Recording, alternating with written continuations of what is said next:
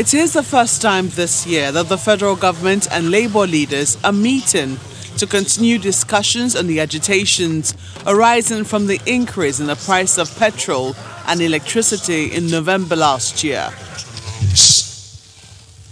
With the arrival of representatives of the federal government, the meeting went into the business of the day, which is the presentation of reports from the Technical Committee on Premium Motor Spirit and that on electricity tariff. While the Committee on Electricity Tariff says their work is still ongoing, the chairman of the Committee on Premium Motor Spirit summarizes his report, highlighting areas where the government need to work on to reduce the cost of petrol.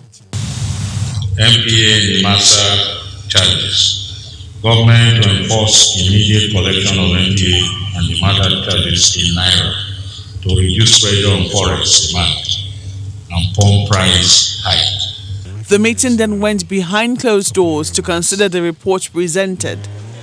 About 3 hours later, both the Minister of Labour and the NLC President briefed journalists about the decision on the report. We received the report and adopted the report.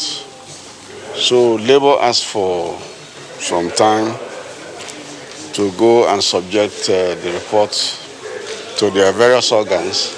We accepted the report as a working document. And you know, in a committee work, usually you accept the report first, even before you read through.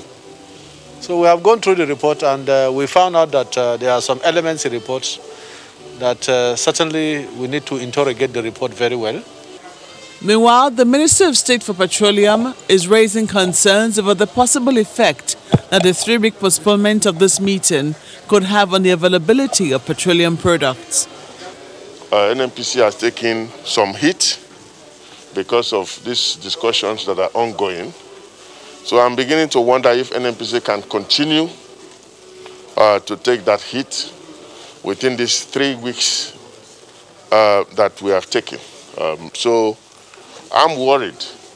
Frankly, I have not consulted with the GMD of NNPC, but I'll be very surprised if we do not see some scarcity within this period of 21 days.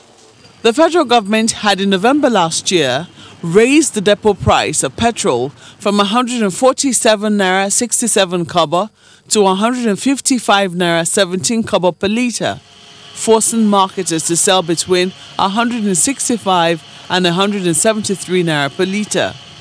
Even though the government announced a 5 naira reduction in December last year, Nigerians continue to bear the burden of this price hike.